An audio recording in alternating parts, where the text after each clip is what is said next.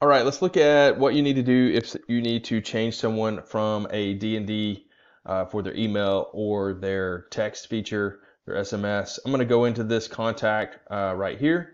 You're going to scroll down on the left-hand side, and you're going to see down here the DND channels. This would block all channels. This is blocking. This is currently on the emails, text messages, calls, voicemails, etc. We need to turn this one off, so we're going to uncheck it, and the DND is disabled, and that is it on the contact. So pretty simple process of completing that for removing a DND that could have happened by somebody clicking on it within the actual workflow. Hope that helps. Thanks.